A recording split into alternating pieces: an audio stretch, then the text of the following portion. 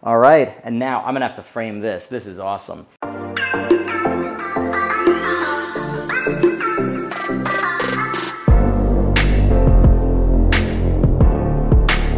Hello everybody, Silverpicker here, and today's video is one that I am probably more proud of than any other video that I have created to date. And that is because we are celebrating my channel surpassing over 100,000 subscribers. That is absolutely insane. And to celebrate, we're gonna be doing a YouTube classic, which is we are going to be unboxing this package, which contains my YouTube Creator Award, my silver play button for surpassing 100,000 subscribers. And as a thank you to each and every one of you who are directly responsible for me winning this award, we are going to be answering some of your most asked questions in a Q&A, more of a casual style video where you can get to know me a little bit better and we can celebrate together. So the first thing I want to do before we unbox this and get into the questions is I want to thank you. I am beyond appreciative of each and every one of you for taking the time over the last 10 years since I started this channel of hitting that big ol' red subscribe button and adding yourself to the list of people who see my videos each and every week.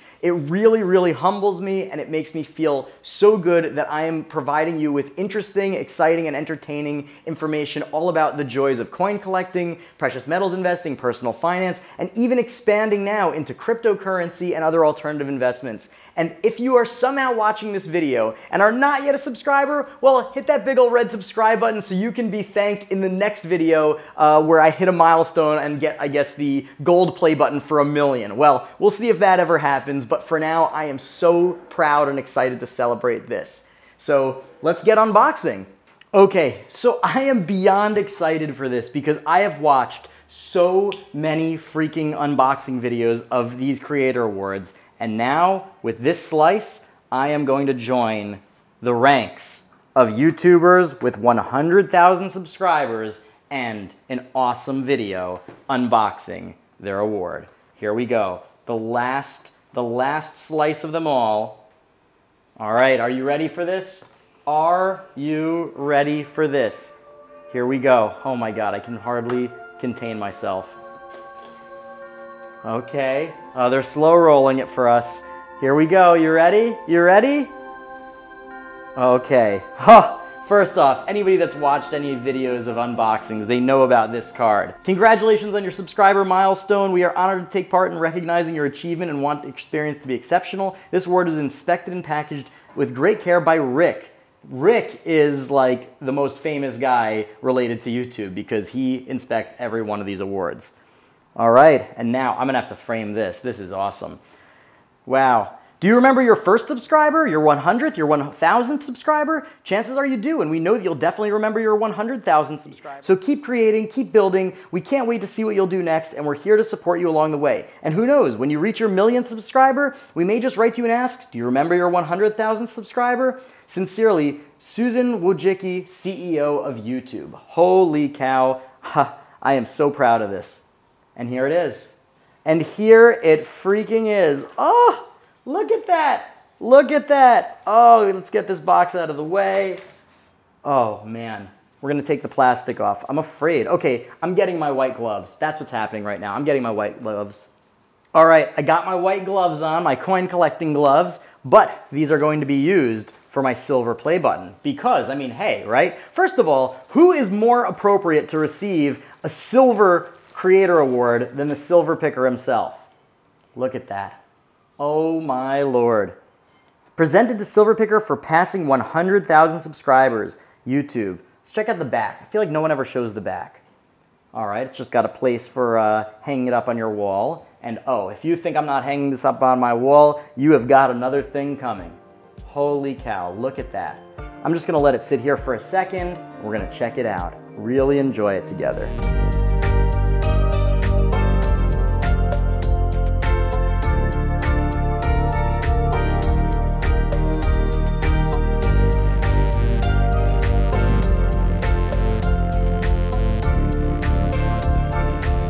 right, so let's start with our first question. Our first question comes from I Like Numismatics 1940, and he asks simply, what is my favorite American coin? Well, that's an easy answer because my favorite American coin is the US trade dollar. Now, for those of you who don't know, the trade dollar is an incredibly interesting coin with an incredibly interesting history. It's essentially a coin that was minted in the late 1800s specifically to be used outside of the United States for trade with East Asia. The reason why it's particularly cool is aside from the fact that it's rare, it's valuable, it's a big chunky silver coin with a beautiful design that has an interesting piece of history attached to it, well, also once they made their way over to Asia, all of the Chinese and other Asian merchants would inspect the coins and then put their own unique chop mark or stamp on it to show that it was indeed authentic and they accepted it. So a lot of these coins have all these really interesting Chinese characters stamped directly into the coins, and even though some people say that that actually devalues it, for me it increases the value so much more because of the interesting historical value.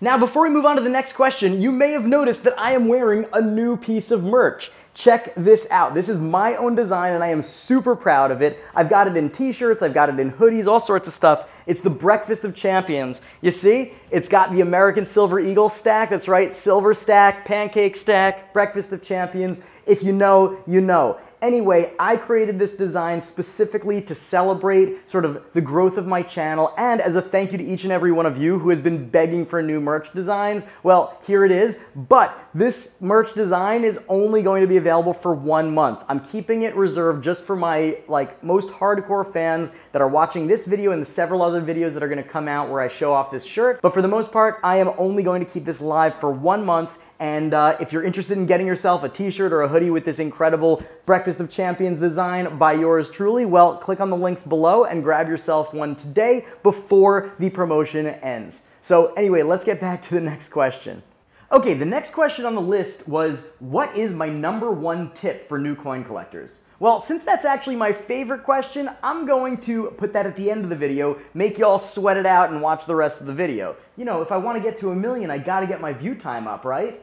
Well, so stay tuned for that. But the next question that was asked that I am going to answer right now is, what is the best thing to put in the ends of coin tubes to keep your coins from rattling around? Well, my cheeky answer is coins. You know, if you're going to fill up coin rolls and coin tubes, well, you should fill them up with coins. That's the best way to keep them from rattling around. These coin tubes are designed specifically for a certain number of that denomination coin, so once you put in the full amount, there's going to be no rattling. So obviously that's the best move, but otherwise I've seen people put everything from foam to pieces of cloth to pieces of paper, newspaper, paper towel, all sorts of other things. Frankly, anything you put in there that's not specifically designed for coins is going to have some risk of reacting with the coins themselves. If you're lucky, it might tone them a beautiful rainbow toning color, but if you're unlucky, it could leach out chemicals and actually ruin the coins. So I would say either leave nothing and keep them upright, or for a short period of time, if you're moving them around, you know, put anything in there that's not going to scratch the coins. A piece of a cut up old sock?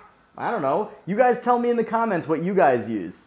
The next two questions are, what are my top 10 pieces of bullion that are currently in my stack, and what are the top 10 coins or pieces of bullion that are not yet in my stack that I want? Well, I'm going to sort of shorten that question a little bit because I don't know if I've got top 10 of the coins in my stack or the top 10 that I want to get, but I'll tell you some of my favorite things in my precious metal stack include my 10-ounce vintage Engelhard bar, all of my American Silver Eagles, I absolutely love them, and then all of my foreign unique gold. I have some gold from Japan, some gold from Israel, some gold from England, the US, all sorts. I really love my gold stack. Now, what do I want to get? Well, I'm more interested in coins because the bullion that I get, I don't really care about what the bullion is, as long as it's good quality and authentic. So American Silver Eagles, Philharmonicers, Britannias, all those are fine for me. I don't really have much of an emotional connection to those. So whatever comes my way that's a good price, I'm going to buy it. In terms of coins, though, I do have a few that are on my list. Of course, everything I'm missing in my British Mandate of Palestine coin set. I have started working on a Philippines coin set, but I haven't really done much work on that, so I'm interested in getting some of the bigger silver coins from that series. And for my US type set, I am very, very excited to get the seated Liberty dollar coins that I do not yet have, And also, as I build towards my US gold typeset, I really want to get my hands on some of those $1 gold coins. I think they're super cool, such an interesting piece of history, and I don't have them. And best of all, they're not that expensive. So I'm really excited to get my hands on those. Next question is, are Nui coins, definitely not sure if I'm pronouncing that right, but are Nui coins good for future investments, or are they just overly expensive gimmicks? Well, in my opinion, I think that for the most part, they're just overly expensive gimmicks. Now, gimmicks has a negative connotation to that word, and I'm not quite ready to say that they're gimmicks in the sense that maybe they're like taking advantage of their customers. I definitely don't think that. I think they're beautiful coins, really high quality, and they really are really fun to collect. And if that's your goal, I think there's nothing wrong with that. But when it comes to talking about an investment, I don't think that they are going to hold their value very well. There are too many of them, too many different types, and they're very niche, and most bullion stackers are not really interested in paying a 10x premium or a 5x premium over the value of the silver just for their bullion stack. Nui coins are really for collectors, people that want to display their coins, people that really just want to enjoy their bullion for the beauty. And I don't think there's anything wrong with that, but just know that when you buy them, there's a good likelihood that you're not going to be able to recoup that premium when you resell it.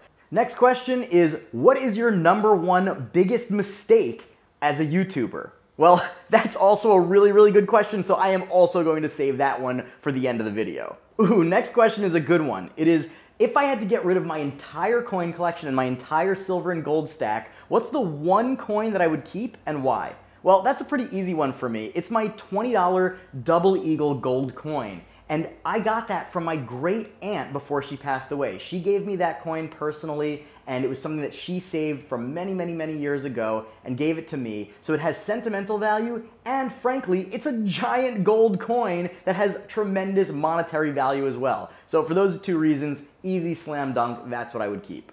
But please, don't make me give away my entire coin collection and silver stack. Next two questions are similar, so I'll answer them one after the other. The first is, what is the best place to buy coin grab bags? And the second is, what is the best place to buy cheap silver bullion and gold bullion? Well, for coin grab bags, the #1 best place you can go to buy good ones is on eBay. Of course you don't want to go to eBay for the best coin grab bags because for the most part they're all scams. If somehow you missed that series on my channel, you should check out a couple of the videos I have here in the card above showing me opening up coin grab bags from eBay. They are not good. Although, on my eBay grab bag journey, I did find one reputable seller, and they were absolutely fantastic. So much so that I continued to buy from them and even went to their physical store in Jewett City, Connecticut. And of course, I am talking about the wonderful husband and wife duo, Deanna and John of Main Street Rare Coins in Jewett City, Connecticut. They are fantastic, salt-of-the-earth people. I cannot recommend them enough. They give amazing deals and give you incredible value for your money. If you're interested, go to their website, mainstreetrarecoins.com, or give them a call. Yes, on the actual phone. Give them a call, tell them I sent you, and they will definitely make you an amazing grab bag at basically whatever value you're looking for. So, hands down, best place to go for grab bags. Now, for cheap silver. That's a great segue because the best place to go for cheap silver is to your local coin store or bullion dealer. Make a relationship with the people in your community. Support your community by going to your local coin store. You support them and they will support you. They will give you good deals. They will give you real silver. You're not going to have to worry about buying phony baloney stuff off the internet. So you'll get good stuff, good quality, good service, good recommendations, and good prices. Now, I know that not all of you have a local coin store, so there is an alternative. And that is going to www.sdbullion.com/silverpicker, where I give you my best recommendations for silver and gold bullion, and they have the lowest prices that I have found on any bullion dealer online. They're also great people. I've interviewed them. You can check out the video here where I interviewed one of the co-founders and one of the other higher up employees there. And it is fantastic. Plus, if you make your first purchase with my link, I get a little bit of a kickback, not too much, but it is still nice. So in any case, check it out, www.sdbullion.com/silverpicker. Support a great company, support a great channel, and everybody wins. Should you get your coin collection graded? Well, that depends on the nature of your coin collection, doesn't it? If you've got a bunch of common date circulated coins, Don't get them graded. It's going to be a huge waste of money. You're going to send your coins out for grading, pay the shipping fees, pay the grading fees, pay the shipping fees back, and the coin that you get graded is going to end up being worth far less than what you spent on it. If you want to get common date graded coins, let some other sucker pay the price and buy those coins already graded off of eBay or something. But don't grade common date circulated coins. It is not worth it. But if you have some really, really high-end specimens, really rare dates, key dates, better dates, whatever, or something interesting, or an error coin, or something that you really think needs to have that grade or that notation on that capsule, well, in that case, then send those coins out for grading. Because if you take that bet and you end up getting a really, really good grade, it can increase the value of that coin exponentially. There are some Morgan dollars, for example, Carson City Morgan dollars, that if you don't have graded and they're in kind of, you know, good condition, maybe they're worth $750. That's fantastic for a single silver dollar, right? But let's say you hit that MS60 mark, it might go from $750 to $5,000. And then if you get MS61 or MS62, it might go up to $10,000. But then when you get into those higher grades, it can jump from $10,000 at MS62 to $100,000 at MS65, and MS66, well, then you're talking about over $500,000. So it is definitely worth getting some of those kind of coins graded. Oh, and only get your coins graded from reputable coin grading companies like PCGS, NGC, maybe Annex, and maybe CGC. Everything else, basically, avoid at all costs. Next question is, what got me into the hobby of coin collecting? Well, there's two answers to that question. The first and the most basic one is my dad. My dad started teaching me about coin collecting when I was a little kid, and that was one of the hobbies we had together. We had a lot of hobbies together, and stamp collecting was another one. We used to build models, and we did all sorts of fun stuff together when I was a kid. But I really liked coin collecting because it taught me all about geography, and my dad has been on lots and lots of trips to all sorts of interesting countries, and he used to tell me all these tales of the different places he visited, from Egypt to Japan, all sorts of other places, and I loved hearing those stories, and seeing the coins really sort of solidified those stories he told me. So I really loved it from a young age. I, of course, also liked the monetary value. But like many childhood hobbies, it sort of fell by the wayside by the time I got to high school, and I got it reignited when I was in college by a good friend of mine who was also my roommate. His name is Josh, and he is the one who got me back into coins. And he got me back into it from the business perspective. He was buying coins, precious metals, gold, silver, all that kind of stuff, and he was making money hand over fist. And we were college students, so we were broke. So seeing him come home with wads of $100 bills, I kid you not, was just mind-blowing. So I begged him to teach me the business, and that summer, instead of getting a normal job or an internship, I went around on the garage sale circuit, started buying coins, started buying precious metals, bracelets, jewelry, cutlery, platters, all sorts of stuff, anything I could get my hands on that was gold or silver, and I started learning and making videos about it. Yeah, I started making videos over 10 years ago, which is bananas. But he was the inspiration initially. He's what got me into it. And then, of course, I took it off on my own and continued forging my own path here on YouTube. So a big shout out to my dad and to Josh for planting the seeds that eventually got me here to this 100,000 subscriber milestone. Along the same lines, the next question is, how has the hobby changed since when I started to what it is today? Well, there have been a bunch of different changes, but the biggest one I would say has to do with social media and the internet. Of course, social media existed and the internet existed back when I started collecting coins, but it was a totally different ballgame.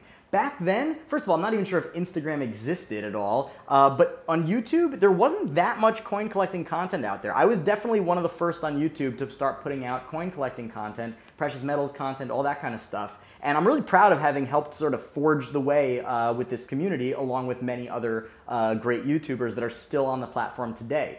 So right now, the biggest thing is that if you want to start coin collecting, you can go on YouTube or you can look on TikTok or Instagram, and you can get a plethora of information. And that's not even to mention all of the resources online that exist today. But you really can get like an expert schooling on the hobby and on the investment side of precious metals just from your computer screen. And that was not something that you could do very easily back when I started. So that is a huge, huge, huge benefit. One of the other big changes that I noticed is where coin collecting happens, and that also has to do with the internet. All right, the last two questions, the ones you've all been waiting for. What is my biggest YouTube mistake, and what is my #1 tip for new coin collectors? Let's start with my biggest mistake so we don't end on a sour note. Well, Thankfully, I haven't been involved in really any big controversies while I've been on YouTube. I'm not one of these like drama YouTube channels. I really just like to create content that's fun, that's helpful, informative, entertaining, educational, all that kind of stuff. And I try and stay out of all that drama. It's not for me. But I will say that my biggest mistake is that early on, when I first started making YouTube videos, 10 years ago and started to gain some traction, I got approached by my first sponsors. And I was just shocked that anybody wanted to pay me to promote anything on the internet. And I'm like, wow, that's amazing. And back then it was for so little money. It was like $100 or something. But I was so excited about it. And to be frank, I didn't really understand what it all meant. And I wasn't really, I was kind of naive a little bit, I think. And I took some sponsorships from some companies that weren't that great. Not anything that was like a total scam, like literally like stealing people's money, but things that I today would not promote, things that I think are not good deals, things that I think are better left aside by our community. But thankfully in the last, 5+ years, I haven't taken a single sponsor that I didn't approve of, so I'm really proud of that. But yeah, I guess my biggest mistake is in the early years taking sponsorships from some companies that I wouldn't have today. But I hope you guys forgive me for that, and thankfully those were on videos that got barely any views anyway. So that's all in the past. All the sponsors that I take today, I carefully vet, and they are legit good companies that offer good services, good products. And I'm fortunate enough today that I have a big enough following, big enough channel that I can be pretty particular about who I get to sponsor and who I accept and who I kick to the curb and say, no thanks, buddy, I'm not promoting your garbage. And now the question you have all been waiting for: what is my #1 tip to new coin collectors? Well, since it's my 100,000 subscriber special and it's my channel and I feel like I get to make the rules, so I'm giving more than one tip, because one tip is not enough for new collectors. The #1 tip is the most basic one though, and that is don't listen to the hype, collect what you like. There is no better way to get excited about a hobby than doing something you like, not just sort of following what other people say are the rules, right? So if you're into coins from the Netherlands, just because coins from the Netherlands may not be like the most popular coin collecting series ever, doesn't mean you shouldn't collect them. Maybe it's special to you. So collect those coins. Just because people say American Silver Eagles and Canadian Maple Leaves are the best bullion out there, well, we can debate that. But a lot of people will say those are the, American Silver Eagles are the only bullion you should really buy. It's the only thing that's really gonna hold its premium, etc. And even though I do think there is a good argument for that, don't start there. Start with what you like.